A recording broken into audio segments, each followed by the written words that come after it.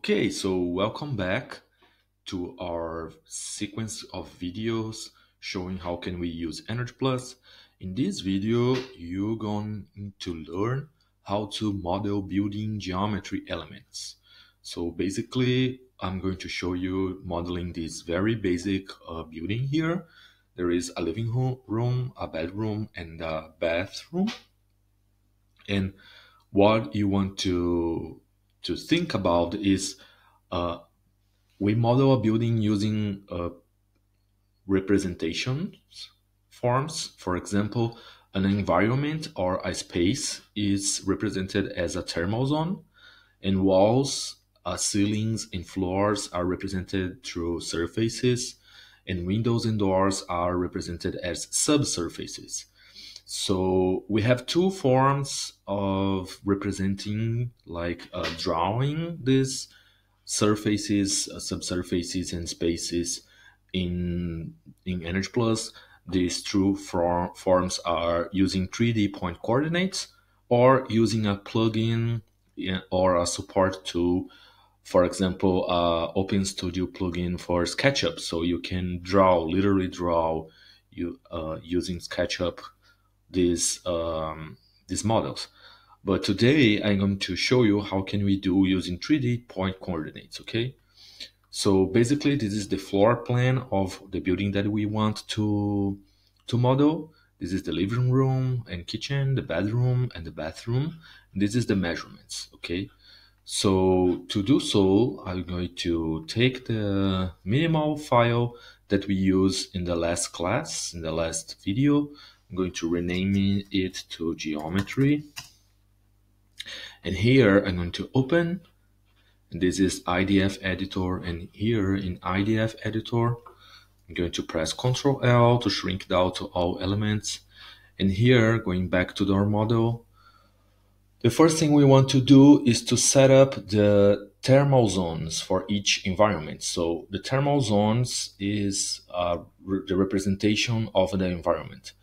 So to set up the thermal zone, let's set up 3 thermal zones then, like one for represent the living room, one for represent the bedroom, and one for representing the bathroom. And I want to put the starting point, like the origin point for each thermal zone. So here in EnergyPlus, I'm going to find a class called zones. I can looking for here thermal zones and surfaces. There is a class called zone, and I'm going to include 3 zones here, 3 objects. The first is the living room, the second is the bedroom, and the third one is the bathroom. And here EnergyPlus asks me what is the coordinates of origin, X, Y, and Z for each thermal zone. So I'm going to see here in my model, okay, for the living room is 0, 0, 0, for the bedroom is 4, 1.5, and 0, and the bathroom 4, 0, 0. So here is 0, 0, 0, 4, 1.5, 0, and 4, 0, 0. 4, 0, 0. Yeah, that's correct.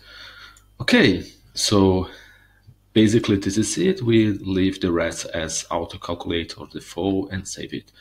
Now, what we want is to including the surfaces and subsurfaces. So we can do that by calculating the coordinates of each surfaces. So here I can display to you the coordinates of each corner of these rooms here. So let's start drawing this wall here. It's the north wall, okay, of the living room. So how we can do that? We can see this wall here. So this is the inside. We are seeing this wall from the inside, and this is the outside, okay? So we want to include these coordinates of these vertices. So let's go back here to EnergyPlus and let's find the class building surface detail, and let's include a new object let's call it this name here, wall north of thermal zone 1, which is the living room, right? So wall north living room. It's the first wall of the living room. Which surface type is it? It's a wall. So everything that is highlighted as orange here, we need to fill it up for EnergyPlus to calculate it. It's a required field. Okay. So what is construction name? We don't have any construction set yet, so I leave it blank. It's going to be seeing the next video. What's the zone name? The thermal zone is living room. What's outside boundary condition? It's outdoors. So this wall is it's orientated for outdoors.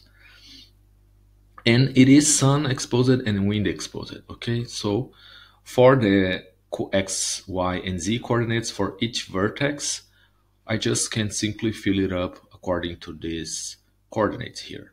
Remember, you can use a counter clockwise way, okay? But you can also change here in global geometric rules. So here we can set what is the starting vertex position. It's the upper left corner, and what is the direction that we are modeling, so counterclockwise. And what is the coordinate system? It's word or relative, can be both, one of the one. So let's go back to building surface detail, and let's start from the left superior upper left corner here. So the upper left corner will be this one, 0, 4, 3, and let's include it here, 0, 4, 3. And following the counterclockwise direction, the next one is 0, 4, 0. So 0, 4, 0. The next one, 4, 4, 0, 4, 4, 0. And the last one, 4, 4, 3. The last one, 4, 4, 3. Okay, let's save it. And we included the first wall in our model. Basically, what you have to do so far is to include the rest of the walls using the same logic. Okay, here I propose a nomenclature, a way of naming these walls, and it's always good to know to where these walls are orientated and which thermal zone they belong. Okay, you can do by yourself this and repeating. And here I'm also going to show you how can we draw windows. So windows, we follow the same rule, but we have a step in the between, which is we have to assign on which surface this window is. So let's go to EnergyPlus. Let's find a class called Fenestration Surface Detail. In this class, Fenestration Surface Detail, let's include a new object and call window living room. This window is a window, so which type of subsurface is? This is a window, it's not a door, it's not a glass door, it's a window. The construction is still not set, so let's leave it blank. And the building surface name is the surface where this window is inserted on. So this is the wall north living room, okay? Because in our model, this is the surface where our window is inserted. So this is the wall north living room. And let's go to insert the vertex coordinates. And the vertex coordinates follow the same rule as the wall coordinates, and we can start by the upper left corner, which is the coordinates are 1, 4, 2. So 1, 4, 2. The second one is 1, 4, 1.